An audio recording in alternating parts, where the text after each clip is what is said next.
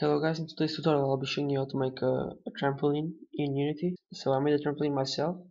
If you want you can download it in the description. Anyways, drag it into Unity, into the sprites. Let's give it some treatment. So change this to point, this to true color, this to multiples. Go into the sprite editor and slicing as a grid, which is 19 by 6. I know, it's a weird size, but that's the size that I made them. So hit him.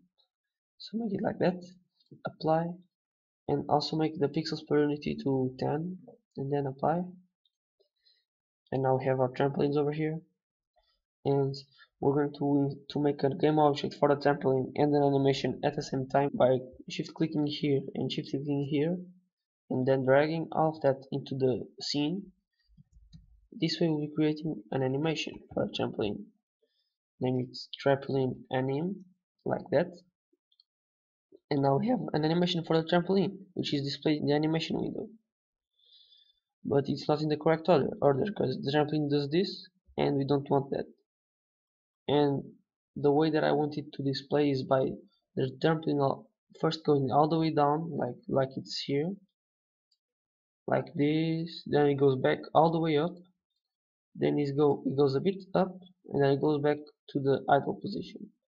So in order to do this, drag this into the ends, drag all of this one frame to the left, then copy the fur into here when it's like almost done, then when it's almost not done, and then when it's idle, copy it and put it in there. Oh wait, I miscopied. Copy this and put it in here like that, and then copy this one again and put it in the end of the animation, and the animation will be something like this. Okay, now we also want to create another animation which will be the trampoline idle.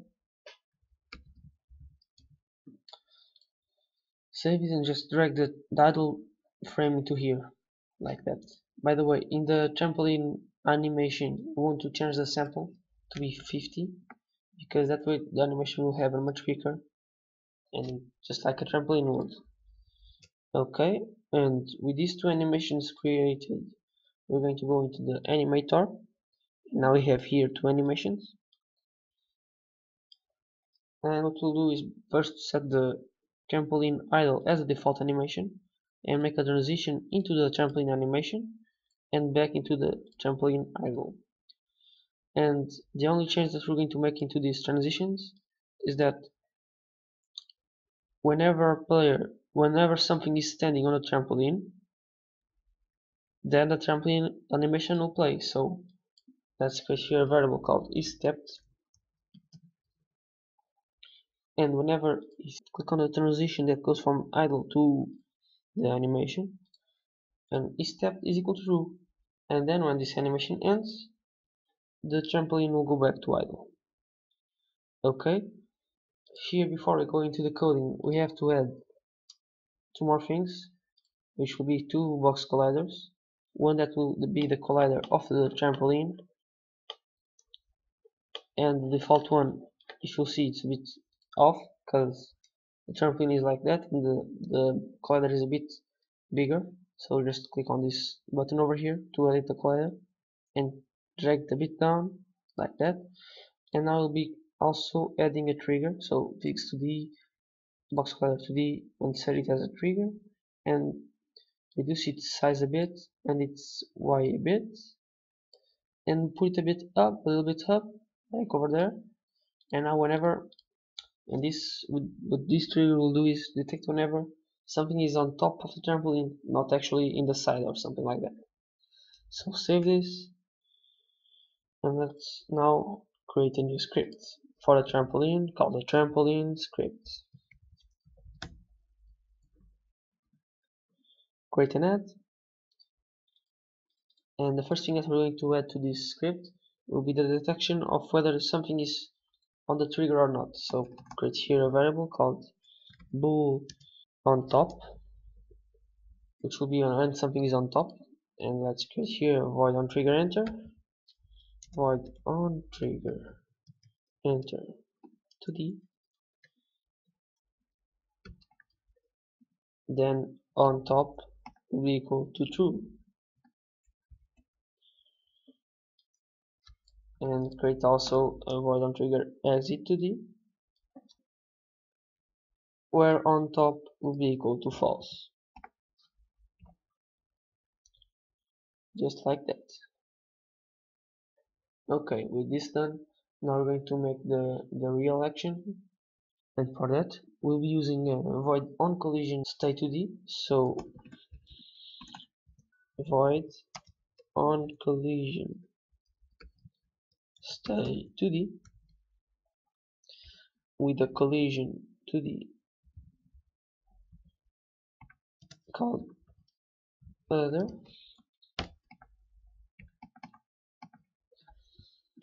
and what will happen in this method? First, we want this variable over here, this variable on the animator, to be equal to true.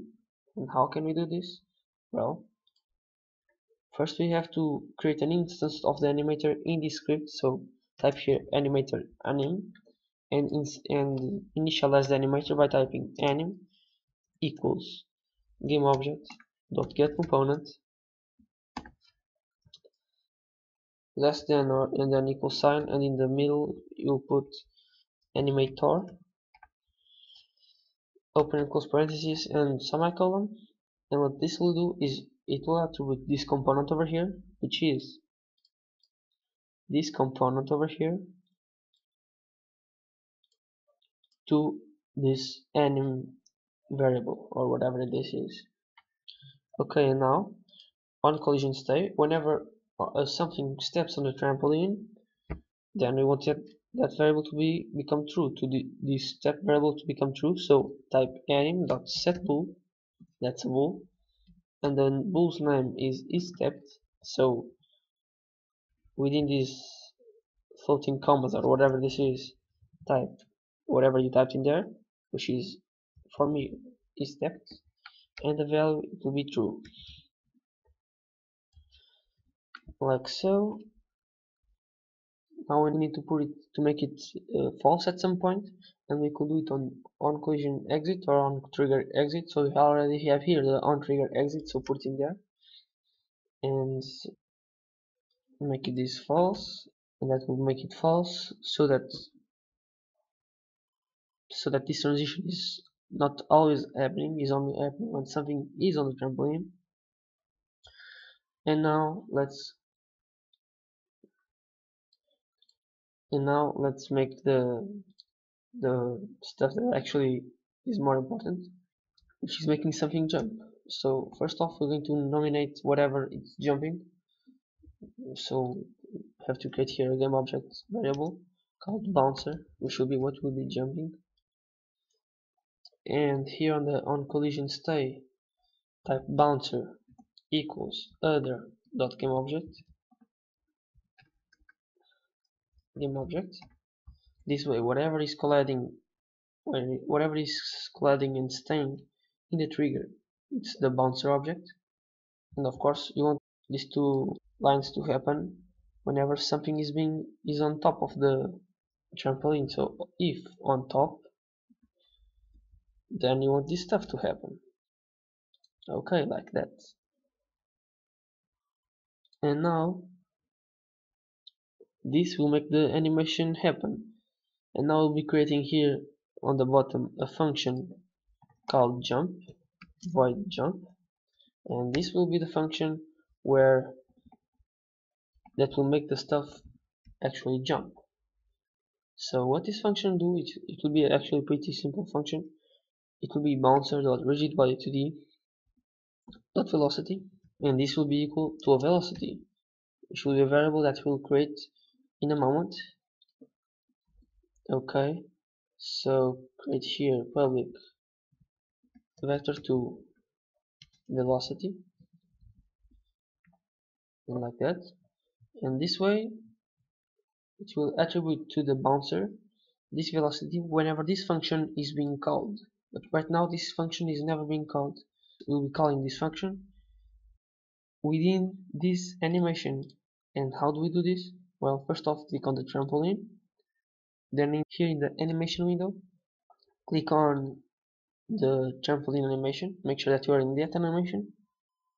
And let's create an event. How can you do that? Well, click on this button over here, add event, and select the function called jump that we just created. And then this will call the function and will make the player jump or whatever is standing on a trampoline. Imagine that you put it over there, or maybe a little bit sooner, okay, like that, and give a velocity to the trampoline. For example, if the trampoline is going up, then the velocity should be going up too. And as you can see, it is working fine. And for example, let me show you. By the way, one thing that is not happening yet, let me show you. If the speed is 0, you can see that our player has this weird position, and that's because the is not being considered to be on the ground. To be on the ground, it has to be on a layer called the ground. So just stop this. And for example, you see this grass over here has the ground layer, but this trampoline has no layer. So I'm going to put on the ground layer too.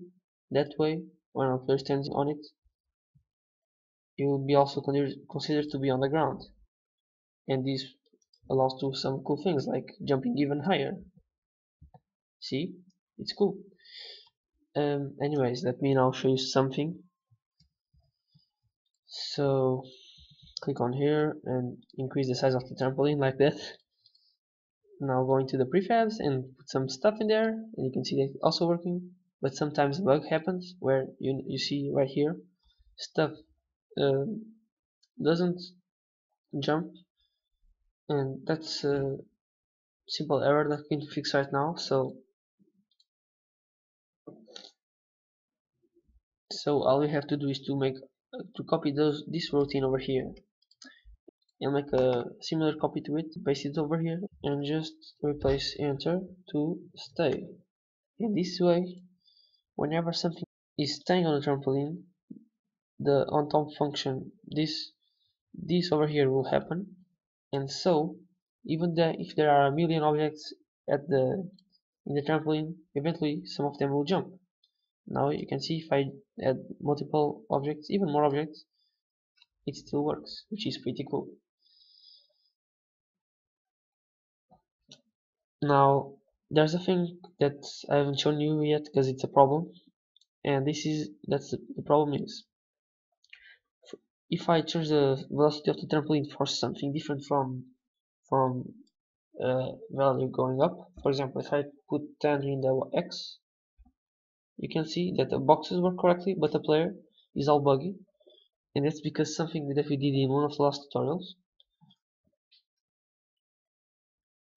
which is, let me show you, whenever our player is standing on something, you will adopt the velocity of that, which is the base speed, because the base speed is 0, and the base speed is basically whenever our player is not pressing a key. Whenever our player is not pressing a key, it should be stopped. So for example, here it will be stopped, and even if this is like 10, if our player is not pressing a key, then it should be stopped, and it is being stopped, but we don't want that. We want it to have the velocity 10, just like it's written in there. So to make that work, we're going to have to add a few lines of code into the on collision state, and we will also have to access the player script. First off, go into the player script, and we're going to delete 2 lines of code that actually they actually make almost nothing and cause a bit of trouble. So just delete these 2 lines over here. If you don't have them, great, better for you. Delete these 2 lines, which basically made the player go faster when he is going too slow. So delete these lines like that in the player, and that base speed, which is the speed that the player is having. For example, imagine that the player is standing on a platform that is going at 5 meters per second on that way. Then the player will have that base speed, and now we want the base speed to be equal to the speed of that the trampoline gives him, the x speed, this speed over here. So if this is 10, the base speed should be 10. And how can we access this base speed from this script? Well, first we have to make the base speed be a public value, save, and in the trampoline script we're going to use it to access that variable by here in the collision state creating a if clause. So if whatever is colliding with the trampoline dot game object dot tag is equal to player, so if the player is colliding what is colliding with this, then we want to change the base speed of the player. So other dot game object, and if you don't have this base speed part, good, because you can skip this part over here. Anyways, I have it and I think it's useful, so I'm going to make this. Anyways, other dot game object dot get component, and this will find a component on the player because it finds first this finds the player and it gets the component called, we want the script, so the component will be simple player 0, which is the name of my script. So type here simple player 0, and we want to access the base, and like this, and we want to access the base speed of the player, so base speed, and we want it to be equal to the velocity dot x, and this way our player can move freely. Let me show you. If we jump on a trampoline, you see that our player goes on to one of the directions like that, just like we wanted. And now there's one more thing I want to show you, which is to make you able to select whether this trampoline will send the the player into a specific direction, or if, for example, the trampoline is like this, it will send the player in that direction. So that's only a pretty simple thing to do that it ends up being useful. So we're going to create here two variables, one which is a public bool custom speed,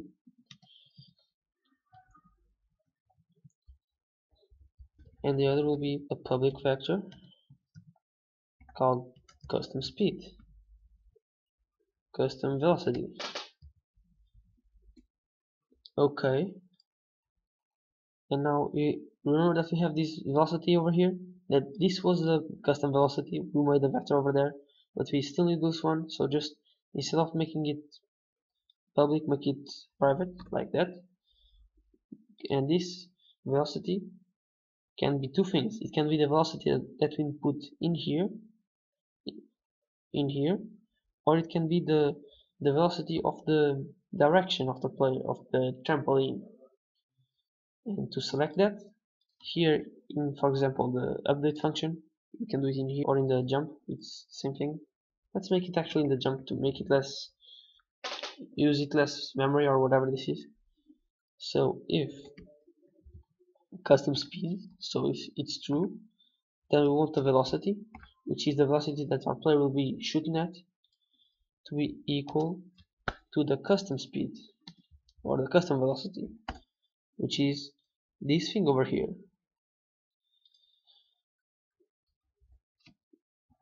Else we want the velocity to be equal to the transform.up times the multiplier factor, because if you don't know, the transform.up has a 1 of magnitude, that's like nothing.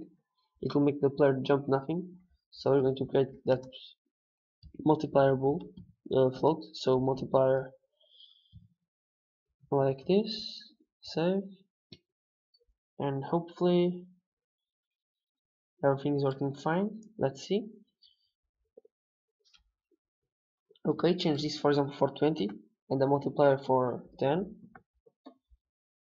and play, and our player is over here. And if we go into the trampoline, because the custom speed is unchecked, then our player bounces off the trampoline just like pretended. But if the custom speed is checked, then the player goes up, or whatever is the direction of this. Now as you can see, the player is sliding down a bit before he jumps, and that can be fixed by just by changing this event to happen sooner. But I don't think that's needed. But anyways, if you want it, you can put it sooner, and this way it will slide less. And you can do pretty cool stuff with this. You can even put like 100 trampolines and make the player go all the way through all those trampolines. And you can even add more features. For example, make the trampoline only jump when the player presses W or stuff like that. Now the last thing that I'm going to do is to save this trampoline into the prefabs. So go on the trampoline and drag it into the prefabs folder, and now we have a trampoline. Thank you for watching. Any questions that you have, leave them in the comments. Any requests that you have, leave them in the comments. Goodbye, see you next time.